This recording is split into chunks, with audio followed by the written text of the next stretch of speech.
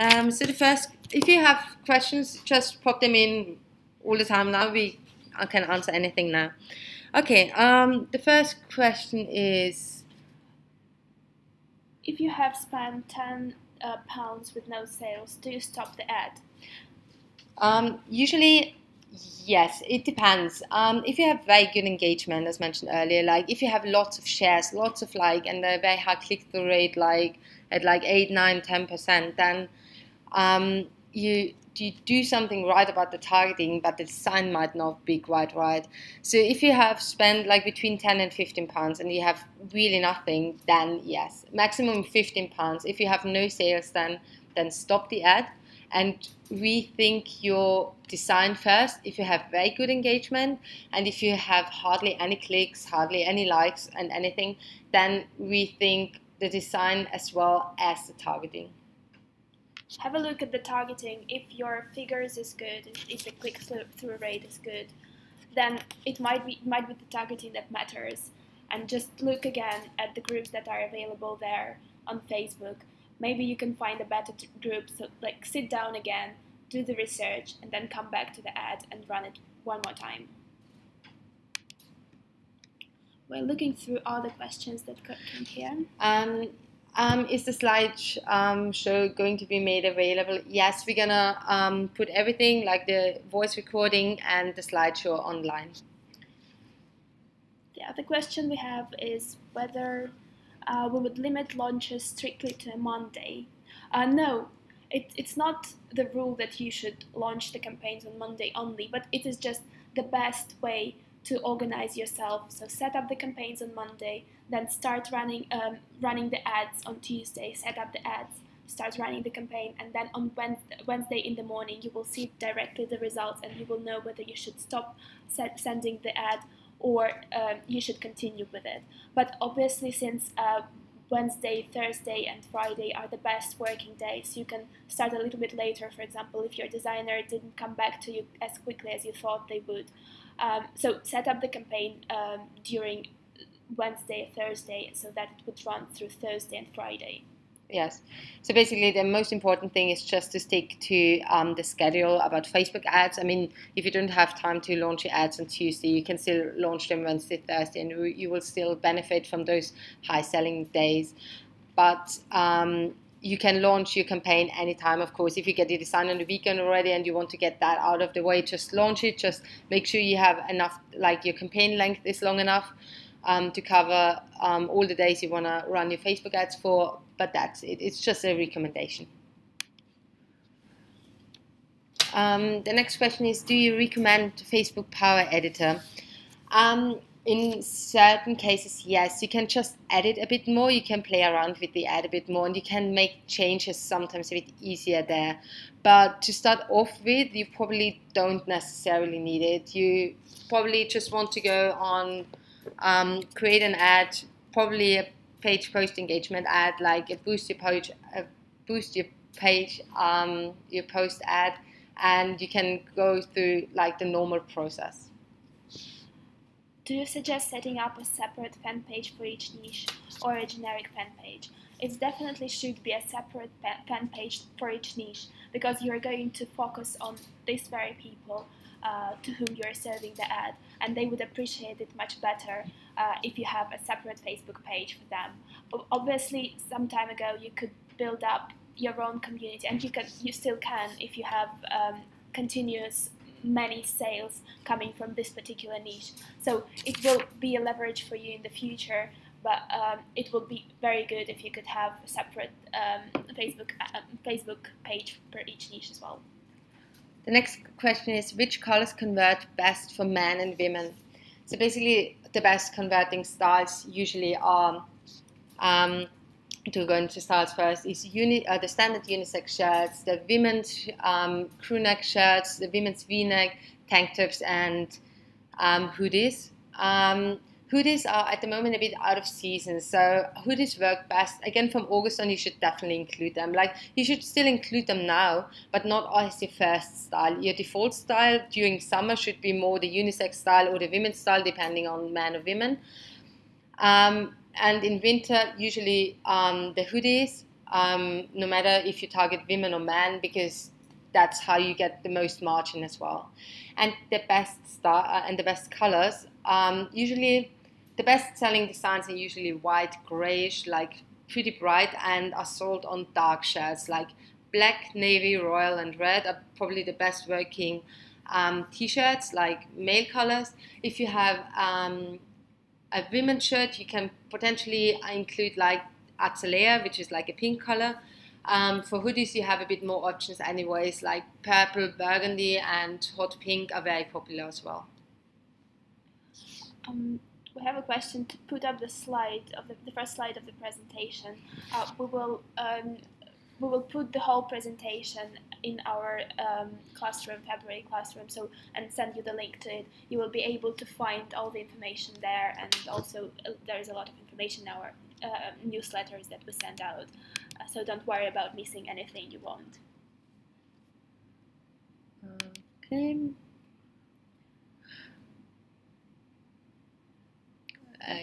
Facebook page, we already answered that question. We had a second one about, Facebook page.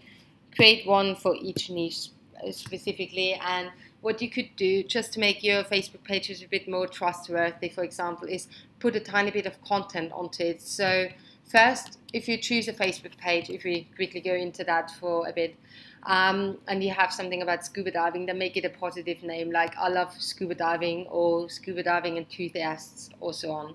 Then choose like a profile picture, choose a banner image, maybe post a few articles, a few meme pictures or so on, just so if people are not sure where that product is basically coming from and they click onto your Facebook page to find out who you are, it just gives you a bit more credit. So make sure you populate your page at least a bit to make it a bit more trustworthy basically.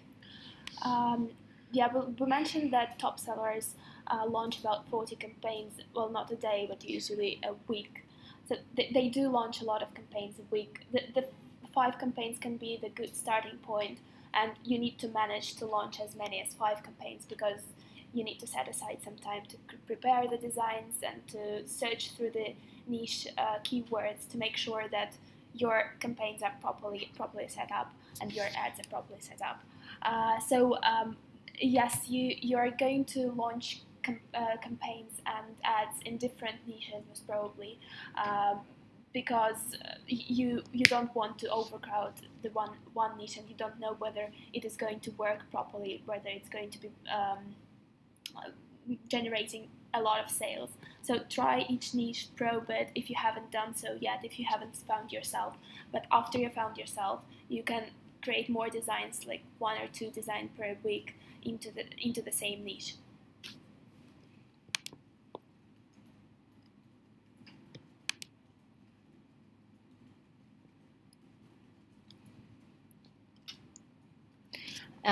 For your designs, again, we had a question about designs.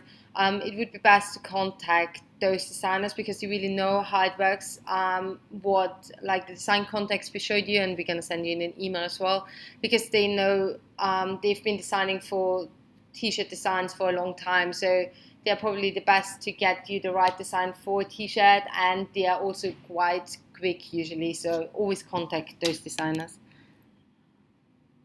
How many fans do you think we need for a Facebook page before we create a campaign? You don't really need any fans. So we know people who create their campaigns having 0 fans and 0 likes on their Facebook page. Just put a banner image, put an image into your profile picture, like group profile picture.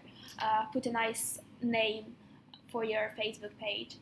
And populate it a little bit. You shouldn't spend too much time on it, just maybe 5 to 10 minutes. Throw in a couple of images or 1 or 2 links to websites, magazines or articles, and that is enough. You will basically get the likes through your ads, then you won't believe it how many likes to your page you get. And if you find a successful niche, then people will like the page and you will run more and more ads and more campaigns in this niche which are linking to your Facebook page, and then your Facebook page will grow automatically.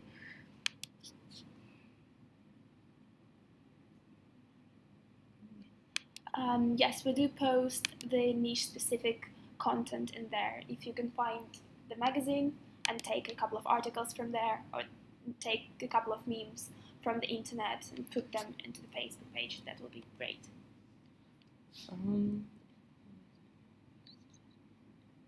If you have a massive fan page that hasn't been monetized, is PPE still the best way to get traffic?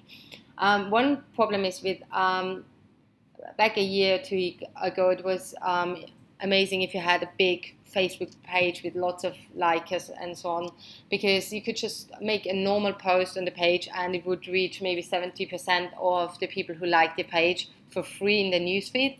But Facebook unfortunately turned that off. So basically, if you post in the Facebook page now, it will reach maybe a few percent of those people who like the page.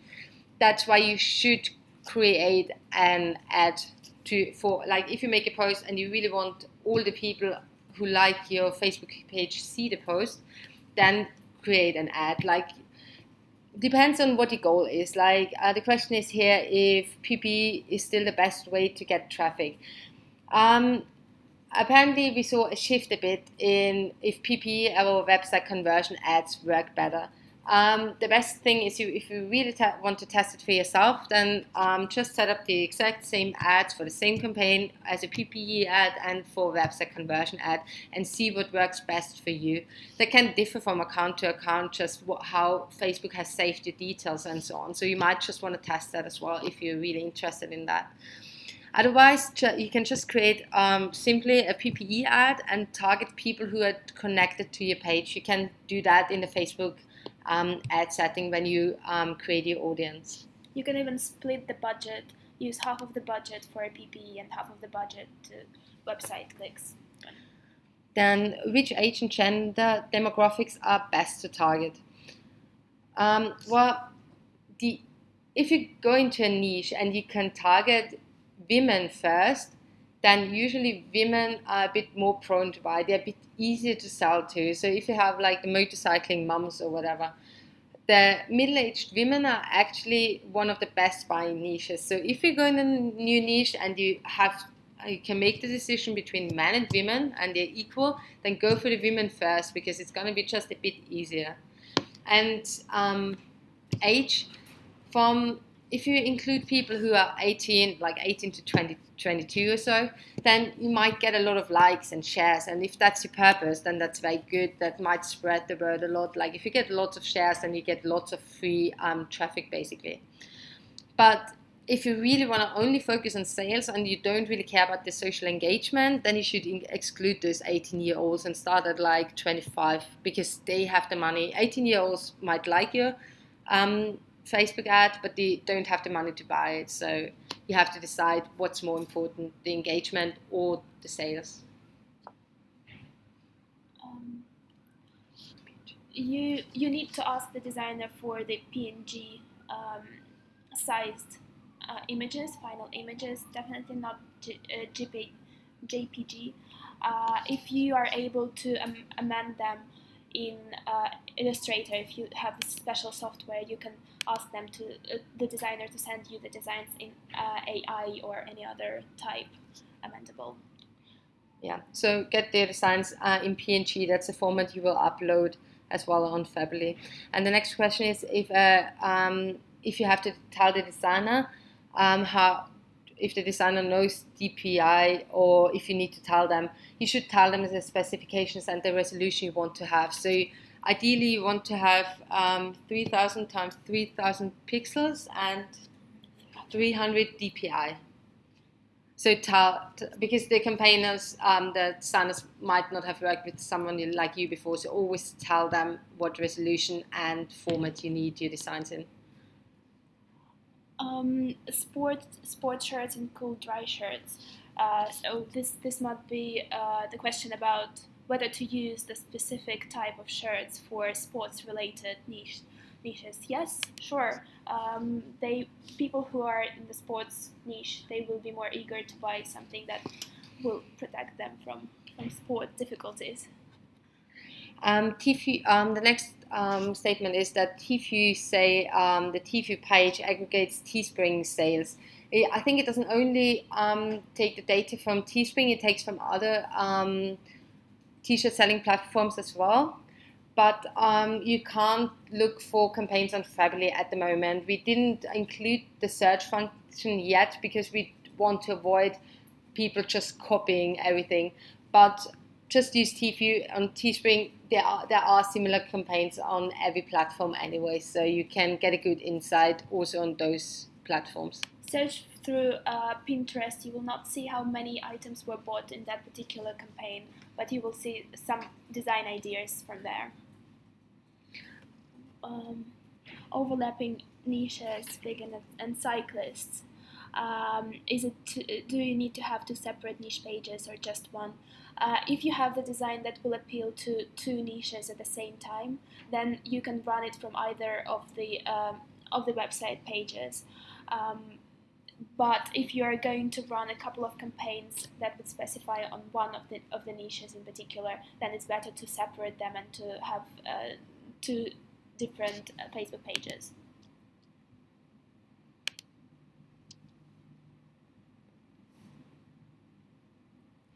Can you give us an example to check out a Facebook campaign and ad for a t-shirt campaign? You will get that in the next emails, where we will show you how to set up an actual ad for a realistic campaign as well. So we will show you that entire process there, and yeah, for an actual campaign which worked as well, to give you a nice overview. So you will get that in the next week. When we are targeting the foreign language niche, would you recommend every aspect to be in that language? For example, Fably campaign page, Facebook ad, niche, Facebook niche page. Yes, it's better to have everything translated into the language of people you are going to target, because they will understand better what is needed from them during the campaign. And since they like the design, they might miss out on how to use the platform because we might not have all the languages. So just translate as much as you can to make sure that people move smoothly from the campaign page to the checkouts page. Yeah, so basically everything, like the description, the title, the design, if you want to, and the Facebook ad copy, basically the message of your Facebook ad. Make sure that's all nicely translated as well, because errors usually hint that the seller is not trustworthy. So make sure you have that all nice and neat. So the next question is if it is worth running Facebook ads for a Fably store, or if you would just stick to individual campaigns. There are two options there.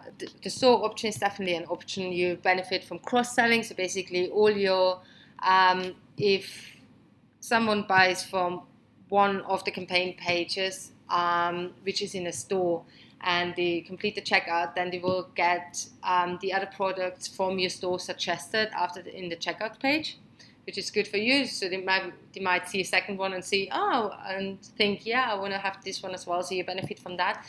And if you promote a store, always make sure that in each description of each campaign you have in that store, that you paste the store link as well. So if people click on that one campaign within the store, that you want that to give them the opportunity to link back to the store. So make sure you do that. And also another option would be, there's something new called multi-product ads, which you can do on Facebook, where you can basically show different campaigns within the same ad. It will just scroll through your various t-shirt stand, and there you can include your store link at the end as well. We're gonna put an article about the multi-product ads in the Fably Classroom soon, and we'll notify you through the secret Facebook page. The other question that we have is whether PNG files that are around 14 megabytes will be uploaded into the system. The maximum we accept at the moment is 5 megabytes of images. Just because a high resolution image doesn't mean it needs to be a high file size. So Talia, that's another specification you should actually give your designer. Tell them it must be under 5 megabytes. Even with a resolution of 3000 times 3000 pixels and 300 dpi, it's not necessary that it's like 10 megabytes big or so. Another question is if I should turn off my ads on a Monday. That is not necessary. If you set up your Facebook ad, for example, on a Wednesday, and you have it running for a week, like from Wednesday to Wednesday, and although Monday is a low traffic day, if your ad is performing well, just let it run over Monday. Don't scale it up though. Like, don't think because just even if Sunday was incredible, don't put more money into it because Monday won't be as good. But you can let it run over Monday as well. You should just avoid setting it up on Monday or on Sunday evening, basically. And another question that we have is how big the selected niche groups should be when you're using Facebook audience insights. So whenever you insert the keywords, make sure that the number of people that are included into those targeted is more than 1,000 people, because the smaller your target group is, the more expensive it is for Facebook to target those people, because these are very, very specific and narrow niche people. Just make sure that your target group is not broad enough, but also is not too small. The next one is what image is best to use for Facebook ads? An image of the t-shirt taken from Fably. You can use the Ad Factory, which is a tool created by Teespring, and you can use that with your Fably campaigns as well. Just we have a post about that in the Fably classroom about Ad Factory. It is best to use your t-shirts. Yes, make a screenshot of your t-shirts, make a nice ad out of it. For a PPE ad, it's usually the resolution, the dimensions are ideally 1000 by 1000, and just get them together. Like, you can just do that in Paint as well. Take one t-shirt which you blow up massively so you can read the entire text basically, and then you might want to place one small t-shirt on the side. So the purpose of that is that people, if they scroll through the newsfeed, they can immediately read what's written on the t-shirt, and that t-shirt, the small one on the side, shows them, oh, it's actually a t-shirt.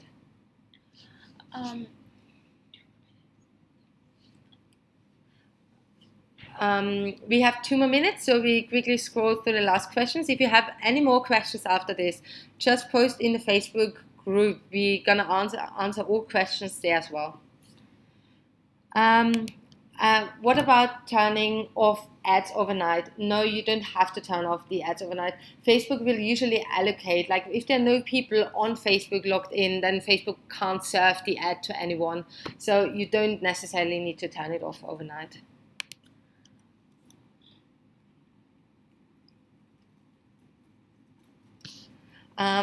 This is about payment methods. Like, your customers can pay with PayPal and credit card. Credit card includes like Amex, MasterCard, and Visa. And you, on the other hand, you can receive your payouts, like your profit payouts, via bank transfer, PayPal, and Payoneer. Do campaigns during public holidays, especially during weekdays, generally increase or decrease in sales?